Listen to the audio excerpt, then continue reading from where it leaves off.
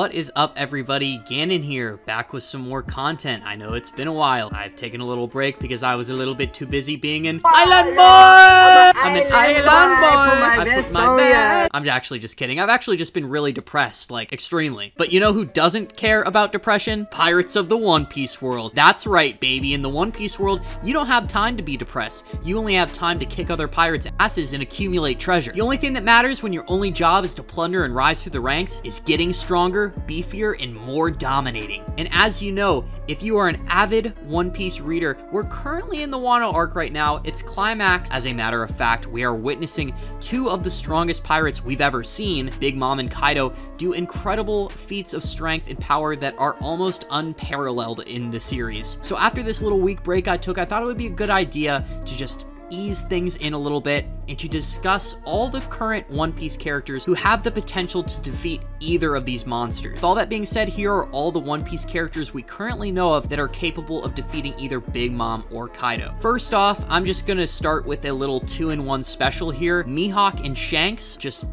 mentioning both of these characters at the same time because I basically scale them as the exact same character. I believe these two are basically equal in strength. In my opinion, both of them are capable of 1v1ing other Yonko at their current level, and I believe both of them would probably come out on top. Shanks literally bullied Kaido from even approaching Marineford. I literally believe he and Whitebeard were the strongest of the original 4 Yonkos, since Mihawk is Shanks' rival and basically an equal, as well as being the strongest swordsman in the world, swordsmanship being a combat style that is seemingly especially effective against large opponents like Kaido and Big Mom. I just think that Shanks and Mihawk are both, like, in my headcanon, stronger than Big Mom and Kaido, and I believe that in 1v1 situations, yeah, if you're gonna have Mihawk dueling Kaido, or if you're gonna have Shanks dueling Big Mom, or vice versa, that Mihawk and Shanks are coming out on top of that in a high diff.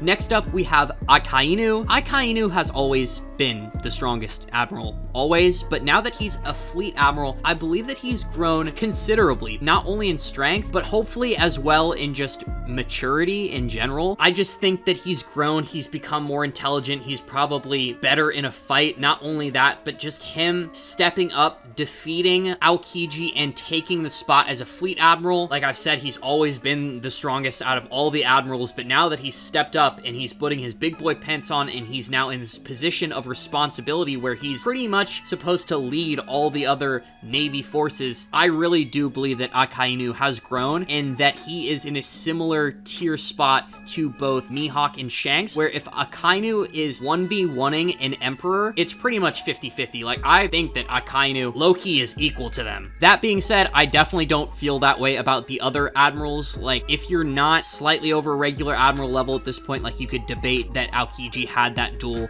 with Akainu, and now that he's seemingly not affiliated with the Navy, that he's probably grown some way as well. But considering, like, Borsalino, Fujitora, Green Bull, I don't believe any of these characters are actually individually Yonko level. I believe all of them are, like, definitely being beaten by Yonkos in a 1v1, like, every time. I'm not saying that they're not, like, monsters and they're not powerhouses in their own right, and they're definitely going to put on extremely good fights against Yonko, but I just do believe that Yonko are just another step up higher from regular admirals. I do believe. It may seem a little bit silly, but that fleet admiral position in Akainu, just being the beast that he is, kind of means a lot to me.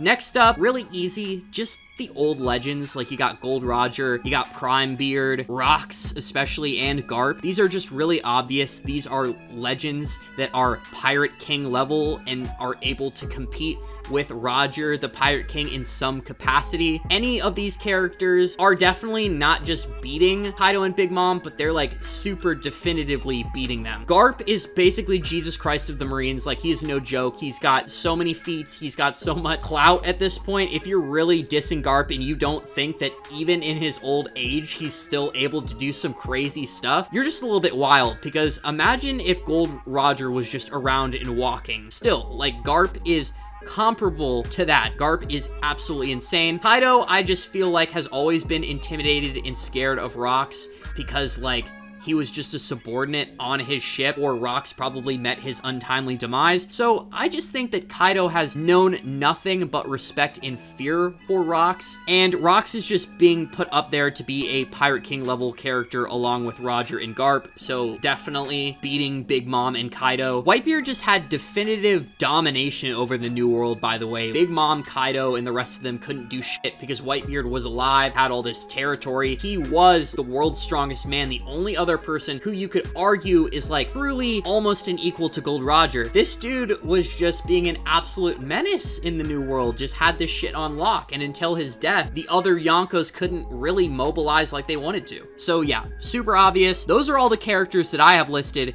that are like definitely beating Big Mom and Kaido, I could say confidently. Now we're going to be mentioning the candidates and runner-ups. I think the first one that is most interesting is Prime Rayleigh. I believe that Prime Rayleigh is Yonko level. I don't know if I have to do much explaining here, but Rayleigh was the first hand to the Pirate King. I still believe that Rayleigh in his old age is beating an admiral. He's just kind of cracked, and you just take this dude in his prime. He's got to be some kind of comparable parallel to Zoro. He's not just a hockey master, he's like got to be one of the top 3 best hockey users possibly in the series from what I've taken in. So I just believe that Prime Rayleigh, maybe when he was just a young blood in his youth, swashbuckling with Roger, I really do believe that this dude might have been able to beat a Yonko. I know it's a bit crazy, I don't know for sure, I don't have enough evidence, but I really don't want to make the mistake of downplaying a Prime Rayleigh, so I'm definitely going to be putting him as a candidate. Next up, Eam. Totally unknown character. Eam doesn't really like show any physical strength or anything like that that would make me think that he's going to be duking with Big Mom and Kaido, or she, I don't know which, and like winning.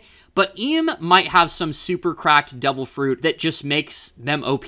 I don't know. We don't know. Eam is a totally unknown character, and with all that being said, like, One Piece is just going to continually be scaling above Big Mom and Kaido from this point, so it might make sense that we're going to see a character very soon that we just really don't know anything about. Maybe even be stronger than them situationally with some super cracked, like, legendary devil fruit. I don't know. Could be like a Hamatora thing where one of the main villains gets, like, the teleport fruit and just becomes OP or something. You know what I'm saying? That is why Eam is definitely like one of the really non-convincing runner-ups, but I just have to put him in there because I don't want to extinguish the possibility. Next up, future Blackbeard. Pretty much everybody's theorizing in the community that Blackbeard is going to get a 3rd fruit or just another power-up in general. Nobody thinks that this dude is done developing. Nobody thinks that this dude is done scheming. So I just do think that there's going to be a future Blackbeard that maybe has a 3rd fruit, actually goes to his full potential, and has limitless power. So yeah, right now, Blackbeard is definitely getting beat by all the other Yonkos and probably a handful of other characters just individually, but we still haven't seen like full prime, full powered up Blackbeard in my opinion. All right, so the last 2 are just also pretty obvious. Monkey D. Dragon. I've made a video recently talking about, you know, can he defeat an admiral? Is he Yonko level? You can go watch that video if you want. I don't really want to explain much. It's just that he's the head of an entire faction. His first in command is able to at least confidently scrap with admirals, kind of implying that he might be an admiral level character. So it would make sense for Monkey D. Dragon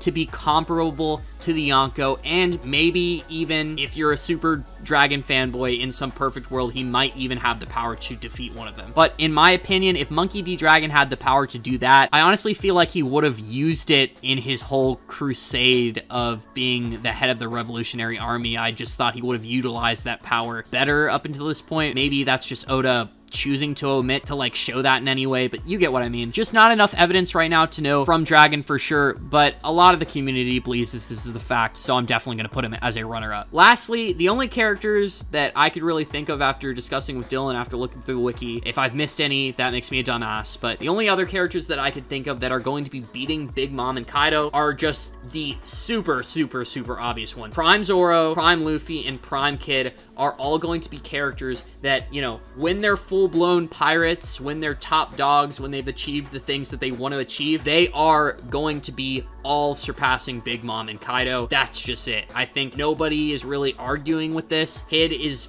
basically being set out to be Luffy's equal. He's the only other character in the supernovas right now that is like contesting Zoro, because I honestly believe that Zoro and Kid right now are like equals almost. I really feel like Kid is about to unlock advanced conquerors in order to defeat Big Mom. Either that or they're going to do something to make her lose her memories. But yeah, with all that being said, thank you so much for watching another one of my videos. Are there any other characters that I didn't mention that might have the potential of beating these monsters, Big Mom and Kaido? If you think so, leave it down in the comments below. If you have anything you want to talk to me about, also leave that down in the comments below. I freaking love YouTube comments. They definitely make me less depressed. If you are enjoying any of the content that you see on the channel, I am getting a neck tattoo when I get 1,000 subscribers. So if you want to see me potentially embarrass myself, hit that subscribe button. With all that being said, I'm going to have to see you guys in the next one. Peace.